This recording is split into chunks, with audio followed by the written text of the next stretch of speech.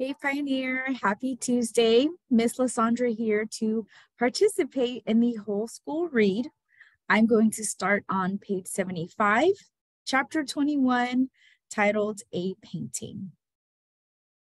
Above Louis's bed hung a painting, or rather a copy of a painting, of a boy tugging on a rope tied to a calf who was resisting being led. It looked like a gentle tug of war between the boy and the calf, each equally determined. Behind them were golden haystacks and open fields with chickens pecking here and there. Two other boys stood near, watching the boy and the calf. Another copy of this painting had hung in the hospital waiting room outside the infant intensive care unit, where Louis's parents had spent many hours after he was born. Something about the struggle of the boy and of the calf had spoken to them and calmed them. The artist's name was Winslow Homer. Chapter 22. Something the matter? It was spring, the early days of spring, when the shock of bright green sprouting from the ground and from trees was new and cheery, and when daylight was filtered through a gauzy curtain. Louis was out in the yard with Winslow, who was galloping about clumsily, and it was one of those good days when everything seemed right in the world. Nora came by. She said she was just out walking, which is what she always said. She appeared smaller and more vulnerable without her heavy black coat and boots and yellow hat. And as she came through the gate, she seemed worried. Something the matter? Louis asked. Nah, not really. Winslow eagerly bumped his head against her arm until Nora petted him. She smiled in spite of herself. He's so used to you now, Louis said. I think he was expecting you. He kept looking up and down the street. Aw, makes me sad. Sad? Why sad? I thought you'd be happy about that. Well, what's going to happen to him? Max said you can't keep him here much longer. He's getting too big and too loud. This wasn't a surprise to Louis. His parents had brought it up earlier in the week. Winslow was getting big, and even the makeshift pen they'd added to the back of their garage did not have enough room for him. And his new, loud brain was becoming annoying, not only to the neighbors, but also to Louis's parents. Nora leaned her head against Winslow's neck, and her own black curls mixing in with Winslow's gray and black tufts. I bet you have to get rid of him.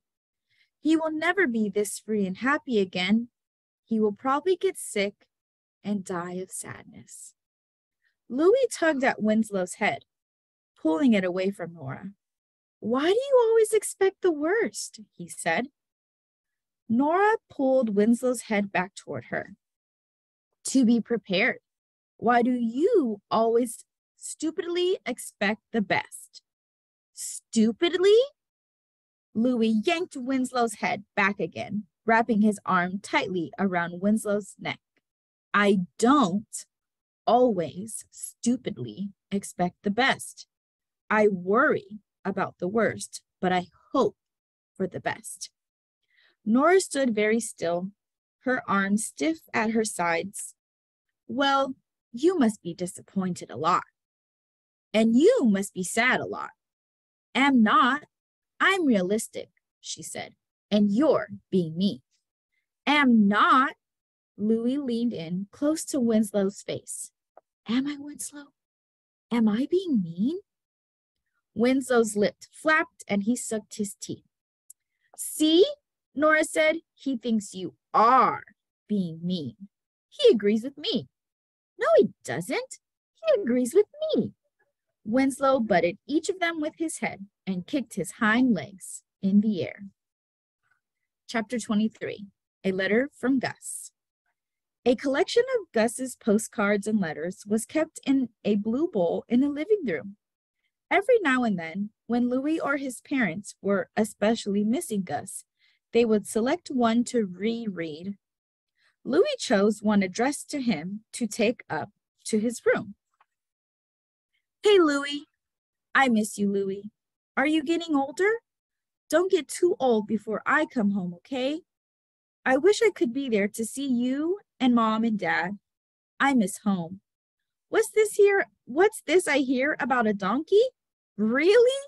A donkey? Today I ate a snake. Really? I had to kill it and cook it and eat it. Don't tell Mom. Remember me, Gus. Louis read the letter while lying on Gus's bed. When he finished, he pretended he was Gus lying there. He kicked off his shoes from the back like Gus did. He tossed a pillow over at his own bed like Gus used to. He regarded Gus's trophies lined up on the bookcase and Gus's baseball hats stained with sweat. Louis opened the closet and smelled the smell of Gus on his clothes. He chose Gus's favorite football jersey, the black and red one with number 21 on it, and put it on. He stood in front of the mirror and said, I am Gus. And then he lay down again on Gus's bed and felt the enormous absence of his brother. Chapter 24, Don't Go.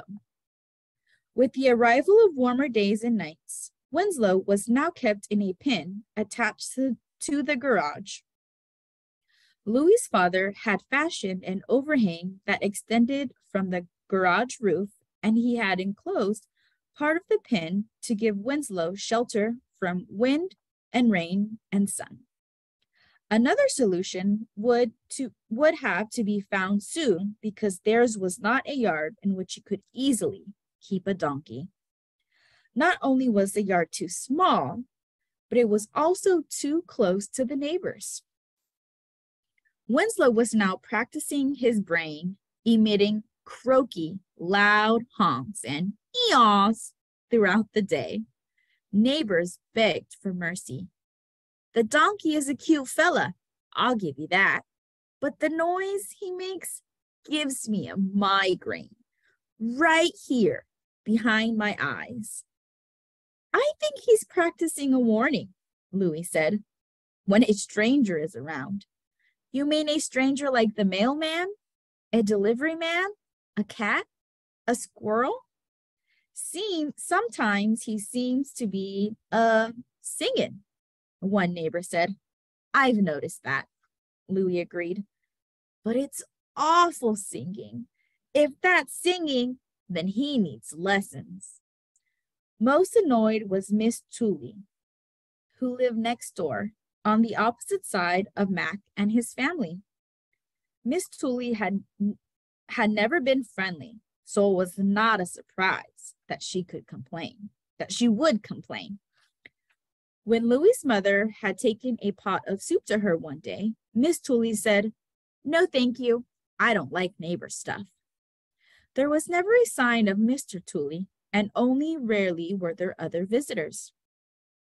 In the fall, when Louis had offered to rake the leaves from her yard, she said, Leaves, schmeaves, let them be. In the winter, when Louis had finished shoveling their own sidewalk, he carried on shoveling Mrs. Tooley's. She opened the door and said, I'm not paying you.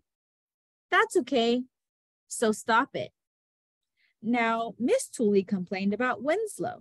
She would fling open the kitchen window and shout, That donkey wakes up the baby. Make it stop that noise. Mac's family did not complain, but Mac did mention that Winslow might prefer living with other animals. What about your Uncle Pete's farm? Isn't that where the donkey came from in the first place? Louis could not bear the thought of Winslow leaving. Who would look after him as well as he did? What if Winslow got sick again? What if Winslow thought Louis was abandoning him? At night, Louis looked over at Gus's empty bed and thought, First Gus goes, now Winslow? Don't go, don't go, don't go, Louis whispered into his pillow. Thank you for joining me, readers. Until next time, have a great day.